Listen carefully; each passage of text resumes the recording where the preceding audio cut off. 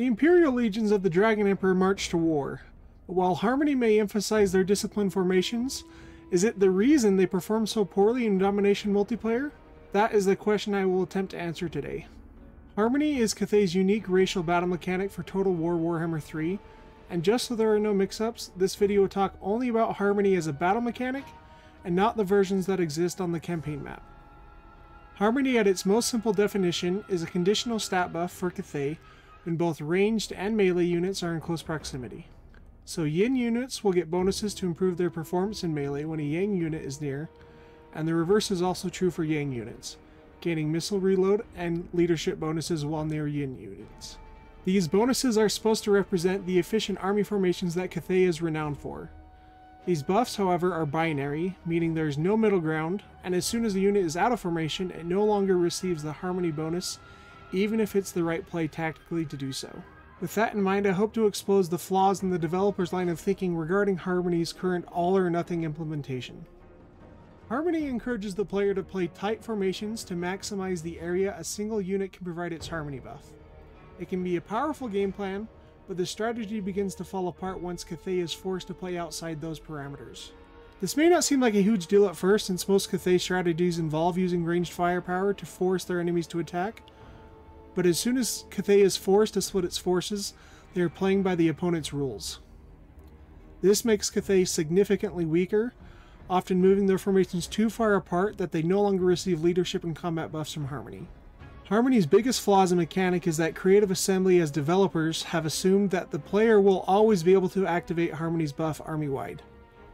Because of that assumption, the developers have set the recruitment price of Cathay's units much higher than other factions' comparable units, almost as if the increased stats provided by Harmony are their normal stat line. So in essence, as Cathay you pay for buffs that you may not even get to use.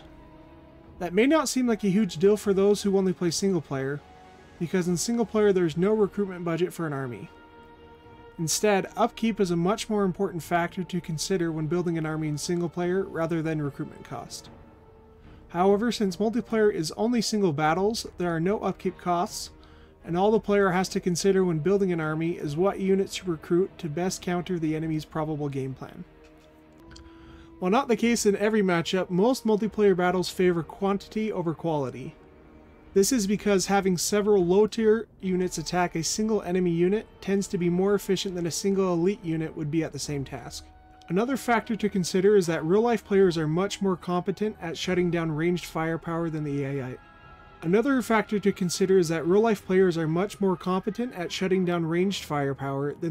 is. This could be through flanking attacks, magic, or simply using overwhelming numbers. In campaign, however, the player is much more likely to have no problem using a large amount of ranged units.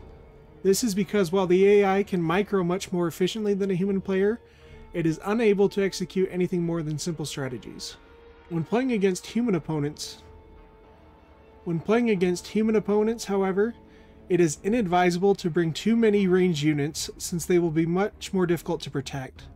It creates a situation where the player cannot bring a balanced amount of Yin and Yang units to reliably activate Harmony across the whole army. It also doesn't help that currently there are some units which have no counterpart on the Yin-Yang spectrum, such as cavalry.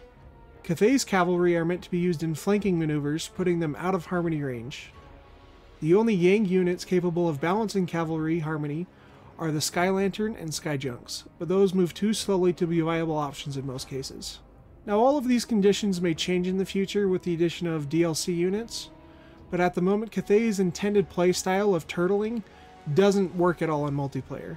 This is because Harmony conditions are too strict and weren't balanced around split groups of troops that the domination game mode favors. So if Cathay's biggest weakness in multiplayer, and more specifically in domination, comes from the fact that Harmony can't be consistently activated 100% of the time, how do we fix it as a mechanic? When it comes to balancing, Creative Assembly has three options. First is to adjust unit stat lines. This allows them to adjust a unit's performance without affecting the overall army performance too significantly. Second is to change a unit's cost so that it may become less or more viable in its intended role. If too many or too few of an effective unit can be brought, changing its cost can help put the faction in an overall healthier place. The third option is changing or reworking existing abilities. This is the more rare solution since a combination of Type 1 and Type 2 balancing can usually achieve the desired outcome. But since Warhammer 3's launch, we have seen Creative Assembly significantly reduce the cost of Cathay's unit prices for multiplayer, and apply some stat buffs, but even then Cathay has still performed poorly in competitive matches. What I think Creative Assembly needs to do is loosen Harmony's conditions, so that the buffs it gives can be accurately accounted for in Cathay's multiplayer recruitment costs. My proposal is this. Make it an ability that is 100% active while in range, but it begins to decay when the unit gets out of range of a counterpart Harmony unit for too long. This decay effect could simply happen all at once after a period of time if Harmony isn't re-established, so let's say 30 to 45 seconds, or a gradual decline in stats that occurs every 15 seconds until they revert to their base stat line. This would allow Cavalry to maintain their higher stats for an initial charge outside of Harmony, and then be able to pull back once those initial bonuses start to wear off. It would also benefit Cathay ranged and melee infantry, allowing them to be slightly more flexible if they need to run away from a charge, or to create more breathing space for their ranged firepower. So guys, what do you think about my Harmony fix? Does it solve the problem, or does it unnecessarily complicate Harmony? Let me know what you think down in the comments below. If you guys enjoyed this video, please give it a like and hit the subscribe button for more Warhammer and Total War content. With that said, I'm Fohammer, and have a great day, guys.